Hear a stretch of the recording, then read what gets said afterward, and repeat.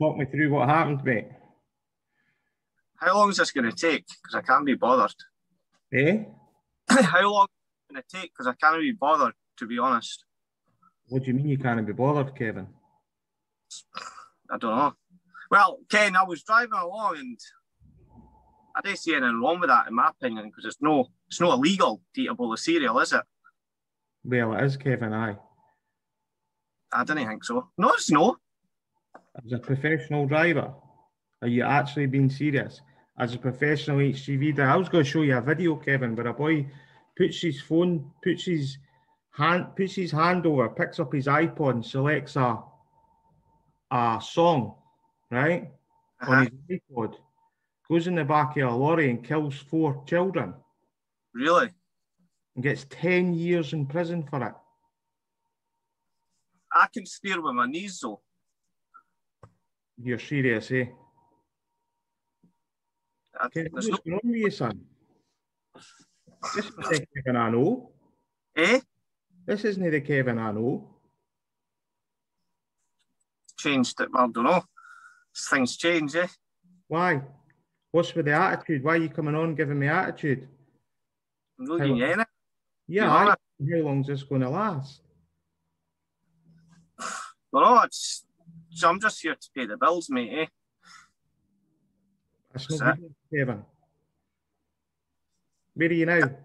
In my opinion, I didn't see there's anything wrong driving on the bypass eating a bowl of cereal. Because the truck's an automatic, like I told Eddie, I can steer with like my knees and just eat like that.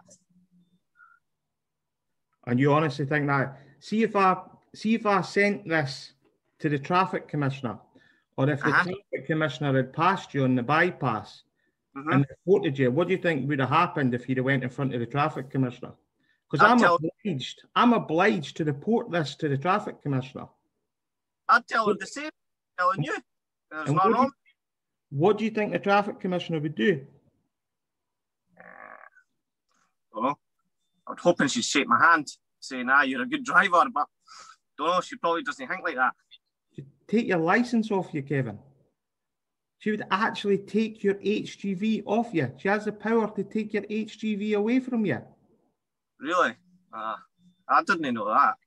She'd take your license off you.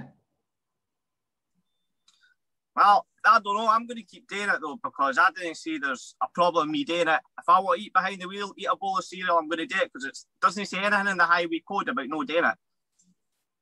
Right. Where are you now, Kevin? I'm pulled over. Well, I appreciate that, but where about? Bonnierig, Sherwood Industrial Estate. And where are you going after that? Down to Leith to tip this, and then I'll be coming back up to put it back because it's a double runner. Right. Kevin, I can't have you driving a lorry for me with that attitude, telling me what you're going to do and what you're not going to do and taking this seriously. How you know? Because it's no acceptable behaviour. No acceptable behaviour. I don't care who you are, who you've turned into. The only the Kevin that you started a few years ago when you were an apprentice, we never taught you to be this laddie with this attitude. Aye. Can I just say something or not? Uh-huh. April Fool's Day from myself and Markin.